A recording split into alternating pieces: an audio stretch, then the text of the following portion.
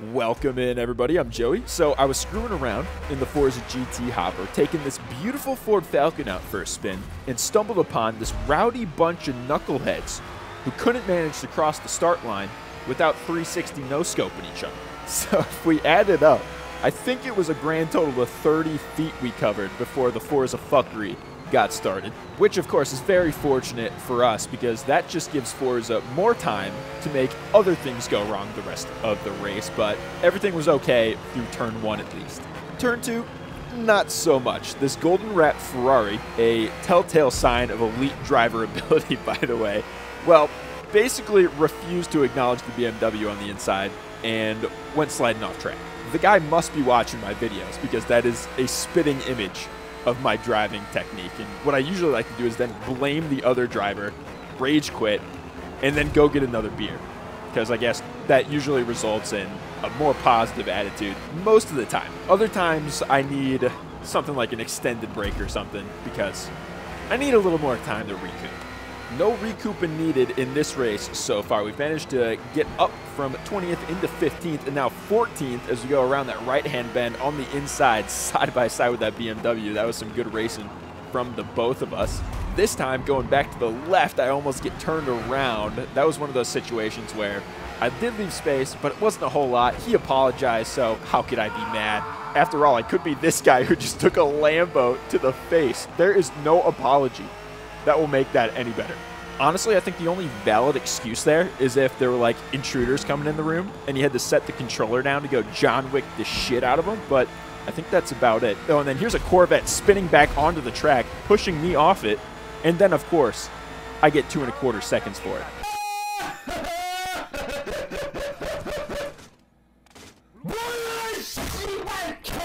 Now, you know damn well I was going to check the tape on this one. So let me show you the horse manure that is this crash. Mid-spin, there's a random or like sudden burst of speed into my path. The guy is a fucking heat-seeking missile. I'm no conspiracy theorist, okay? But if I was to say aliens exist, all birds are drones, and these devs are out to get me, I don't think I'd be too far off. Jokes aside, he probably just put it in reverse. But at the same time, these damn devs are out to get me. That Lexus might also be out to get me now, as I replied with a stern no to his attempted move up the inside on the straight. We'll go ahead and get the job done on that Corvette and into turn 1. The Mustang and the Huracan give each other some warm greetings. I'll happily take those spots. Heading into turn 2 now, I'm thinking we've got some prime opportunities for some easy overtakes on this straight. This Falcon is heavy on the acceleration top speed side of things and not so heavy, a little light, I would say, through the handling. As you can see here, the Falcon is just making these GT cars look like field mice. That Viper never stood a chance. Into the braking zone though, we're gonna need to brake a little earlier than they do, and I think that Viper back there got caught out a little by just how early I needed to. So I got pushed wide, not too happy about it. In fact, a little peed off, but Road America, there are plenty of straights and we can get this move done quickly again.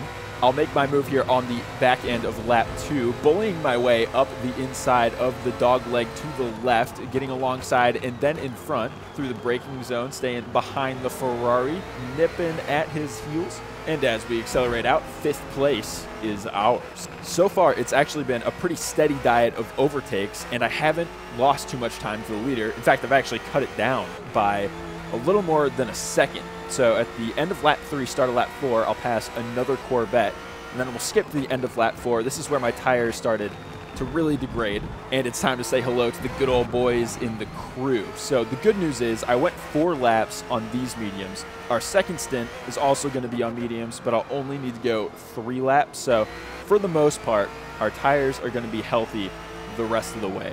I headed back out onto the track in 8th, and if you caught it, when I dipped into the pits, there was one guy that stayed out, and that was Vegas, who's now leading the race. So chances are he's on the hard tire now. He's going to go 1 extra lap and then pit for soft tires. Ideally, what's going to happen is I get past this BMW now, which we do. I'll have some clean air, put in a decent lap, and then beat Vegas to turn 1 when he's coming out of the pits next lap. But, of course, it's Forza, and a Ferrari roadblock appears. This guy hasn't pit yet, and he's really struggling for grip on those old tires. I'm beating him around the carousel in this Falcon, which should not be happening. We're drag racing it to the right-hand kink. I don't adjust my line, run over the grass. That's going to push me wide, and I've definitely lost a couple of tenths or more from that. Because I'm a total noob, and the BMW let me know too, because he ran into my rear end with about twice the speed I was carrying. Here, the Ferrari makes his final appearance. Everyone can wave goodbye to him and his non-existent tires. So the total noob will finish off lap 5 and kick off lap 6. We'll see if we can beat Vegas out of the pits and into turn 1. There he is in the Huracan, and we just missed out. It was a couple of tenths. I think if I didn't turn the car into a lawnmower, I would have had the chance to get around him, but it still would have been a super close one. I should still be able to get past him once I put the power down on this straight, but it would have been nice to get past him earlier. He is in one of the strongest cars in the class on soft tires, so it's just going to be tough to keep him behind no matter what. Pulling over to the left, the Ford, making it look easy. Pedal to the floor, we're by him. Who's the noob now? It's still me, because later that lap, into the braking zone off of the dogleg, I'll go a couple feet wide of the apex, and then the Lamborghini right up the inside. That superior grip on those soft tires, able to carry quite a bit more speed through there, and he makes me look like that noob again. So here it goes. Start of the final lap. Once we get around this final corner, the Lamborghini on the outside doesn't look to have too much grip either, and he'll probably head into the pits now. Luckily, I slipped by him because dude was struggling, but this starts the final lap. I'm in 4th place, the only one up front with a penalty, and it's a pretty hefty one. That 2 1/4 does not look nice. I'd be a little more worried if I was the leader, though. He hasn't pit yet, so this is going to be a tough lap for him, and he's already given up 1st place and kind of slowed me down through turn 1, so I'll just file back in to 4th place and just hope to get them all on this straight once again for the 7th and final time. This straight really has been the moneymaker. This is where I've done most of the overtaking.